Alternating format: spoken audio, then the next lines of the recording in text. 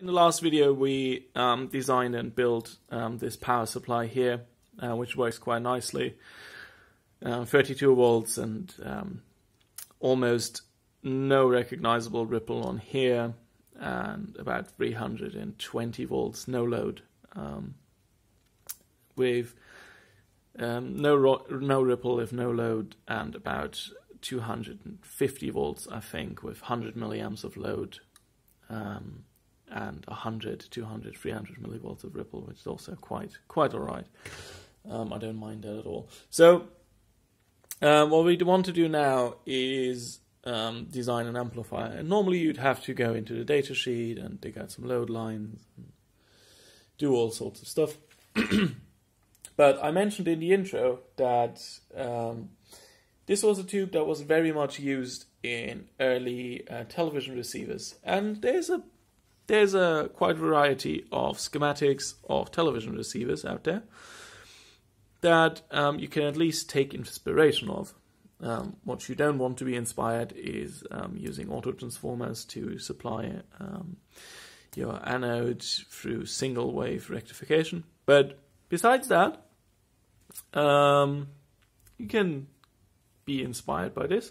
So the power supply we basically completely redesigned. We have a proper isolation transformer, full wave rectification, and much more than 50 microfarads of filtering. But we have an output transformer. We'll have an output transformer that's about 4.5 K of impedance, and I think having an additional filtering stage for the acceleration grid 2 here of the pentode section is also a good idea. 50 microfarad sounds fine. And then they're also using that as the anode voltage for the triode. And we'll have to see how that sounds. And if that gives us a lot of distortion, we'll have to put an additional filtering stage in here. But I don't really expect it. What will definitely change is we'll have more than 20 nanofarads here. I'm thinking more of a microfarad as a coupling cap. The grid stopper of 10 kilo ohms here is quite important, because these combination valves or vacuum tubes, it's very easy to induce them to oscillate at RF frequencies, and they're fairly unstable, so that's probably a good idea. 470 kilo ohms of grid pull down resistor also sounds fine. 330 ohms. We'll just have to take their word for it. We could also draw a load line and see if that should work out fine. The 25 microfarad here, I'll just make a little larger, mostly because we have much more reliable, much smaller electrolytics of larger capacity now, so it doesn't hurt putting it in. Also, we don't need to pinch pennies really on this. Although I don't want to be, I want this to be an amplifier that is under, let's say, 30, 40 euros, complete with everything. So it's really a budget amplifier, but it should still sound nice. So doesn't hurt to put a larger capacitor in there. If you look at the biasing scheme for the triode section, you see, wait a minute, shouldn't there be a resistor here for normal automatic grid biasing?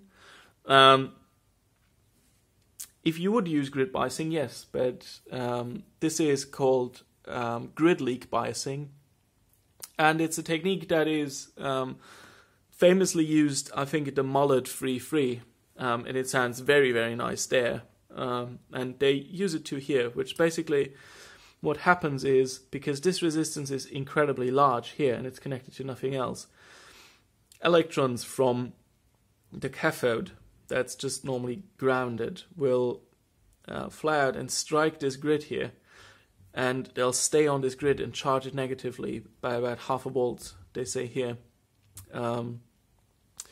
And that will give you your biasing voltage, and this works very nice.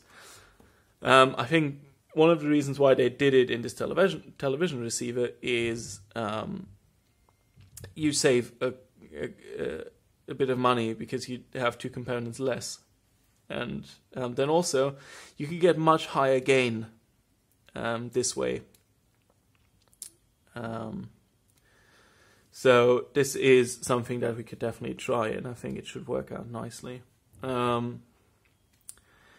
Here again, same as with this resistor, I'll put a much larger capacitor in here, and because I read online that someone built that circuit and this tone control pot didn't really work well, I will probably also delete that. And if I want, also because I want this to be a little more compact.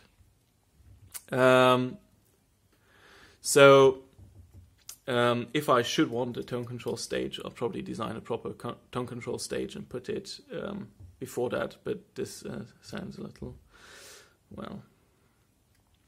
So we'll just stick with the volume pot. So let's see how that looks if we translate it to an actual schematic. So this is the schematic of what I designed in, and you can see it's very, very similar. It just lost the tone control here, and it changed a couple of values like this coupling caps and this. And then instead of having the output transformer drawn on here, I'll just have two pins because this is how I'm going to connect the output transformer and filament. The filaments, interestingly enough, they have these isolated here, but I'll supply them from my power supply from the line. So this is the schematic. I think it's high time we put this on a board and see actually how it works. So here's the test board, and as you can see, this is one section. This is quite compact for a vacuum tube amplifier. This is really not all that large.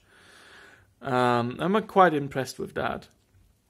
A couple of things I learned from building this prototype. First of all, this resistor here, 330 ohms, is this resistor here, 330 ohms. If an old schematic gives you no indication of what wattage that resistor should be, you should listen to your gut, because I thought, yeah, this should probably be a 2 watt resistor. 2 to 5 watts would be fine, so I put a 2 in there, and that works fine. If you had instead put a 1 watt or a half watt in there, it would have surely burned up, because this gets quite hot. And it's not ideal that it's right next to the capacitor. So for the final board, I'll probably move this capacitor down here, because I have some space here. This is only occupied by this hole, so that we don't cook this capacitor. These are the rather large coupling caps that are also quite overrated in voltage, but yeah, okay. This is compact enough for my needs. This 2.2K up here is pretty happy. Does get warm a little bit, but it's fine. And then the rather important thing I learned from designing this is you should check your clearance settings in your CAD program, because I had all my clearances like this, which is pretty large. It's, I think, 32 mil. It's not large enough for the high tension that's coming in here. This is the lead for the output transformer, and especially if this starts oscillating or whatever, if you're feeding in a 20 kilohertz tone, you'll not only have 300 volts on here, but you'd also have it at 20 kilohertz, and that made this entire track here burn up, and it got quite nasty. So I dremeled it all out and put a wire in there instead. So for the final version of this board, I'll have to give this a lot more clearance than I have. and also probably increase the clearance on all of this to about double that, just to be on the safe side. This resistor sticking up here is just a replacement for the volume control pot here, because else this will start oscillating like crazy. So you definitely have to have a resistor here or a volume control pot. As you can see, the layout on this other side for the second channel is a little different. I haven't tested this yet. But this actually, and we'll test this in a second, this sounds quite nice, so I'll probably try this different design, but I don't think it can be much superior. This has a little more space, so all the things have a little more separation. We'll see. But yeah, I'm quite happy with this, and I think I'll fiddle with this prototype a little more, and once I'm certain that this will work, I'll just put the two boards, probably put them together like this, make some Gerbers, and, well, put them together, whatever, and get this professionally manufactured, because boards these days, they don't cost much. But prototyping boards like this is a great help, because you actually see that your clearance settings are wrong before you get boards manufactured. So let's put this in our little stand here. And I'll connect all the wires up, which will take a little while, so I do it off camera. So, okay, I've got this all set up, and I'll turn it off for the time that I'm explaining.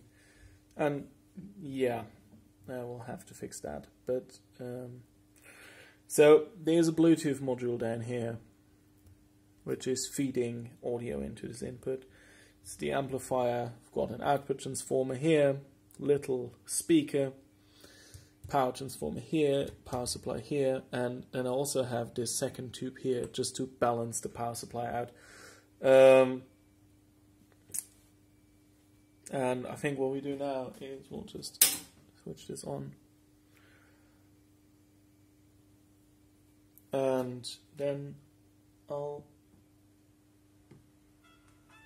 feed in some audio from the YouTube audio library. And you can see this sounds quite nice actually. It's perfectly fine. For the shitty speaker that I've connected and the not quite ideal output transformer and all the dangling wires and stuff. And I mean, I can turn this out and yeah, it's quite good. I don't mind this at all. So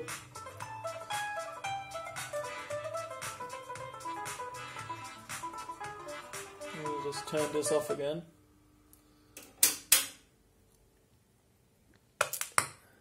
And yeah, so this works fine. I haven't done any measurements on the THD or things like that. But I expect this to be, well, probably under 10%, but it's also not going to be under 1%. It's going to be okay. So I might do some measurements on this, might not, and then I think I'll put these, I'll put the revisions on the design, like the spaces capacitor differently and have the clearance different, and then I'll think I send this out to be manufactured, and then we'll do the last part of the video, fitting it all in a case. We'll do once the boards have arrived in 2 to 3 weeks. So yeah, see you then.